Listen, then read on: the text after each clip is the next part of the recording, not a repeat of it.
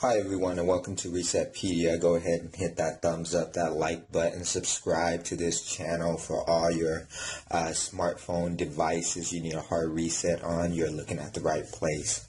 So what I got right here is the T-Mobile Samsung Galaxy S3.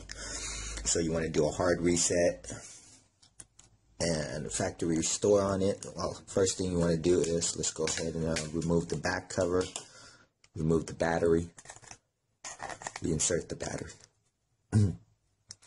Okay, now you want to press and hold down the volume up key, press and hold the home button, and then we want to press and hold the power button.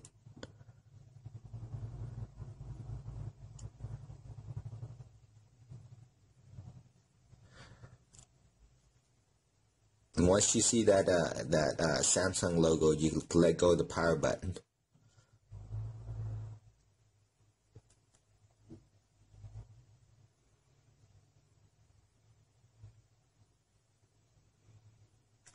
And there you go. So you see the Android recovery screen there.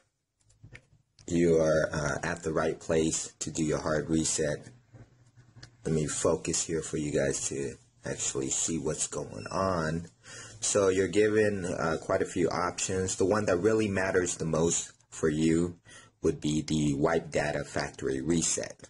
Okay, so we want to scroll down with the volume down button to wipe data factory reset, and then we want to go ahead and confirm it with the power button.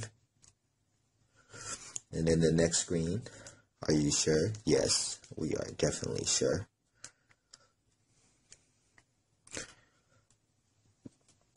And then it's gonna take a little bit of time there, maybe less than a minute. It'll be done, but it'll let you know when it's done, and then we need to reboot the system.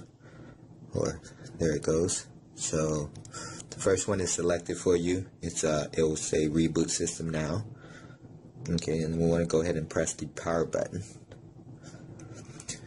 And that is pretty much it. It's going to reboot itself, wipe everything clean, and you have a factory restore on your Samsung Galaxy S3 by T-Mobile. Now again, you only want to do this in the case where you can't access your phone, such as you set a pattern lock, a password, and you forgot it, which is a very common problem with many people. Okay, this will wipe everything from your phone clean, so whatever information that is on there, if you didn't save it to your SD card or your Google account, it will be completely erased. This will also, fix some software problems such as, application crashes and things like that. So you want to give this a try first before we start blaming everything on the phone. Alright guys, don't forget, like, comment, subscribe.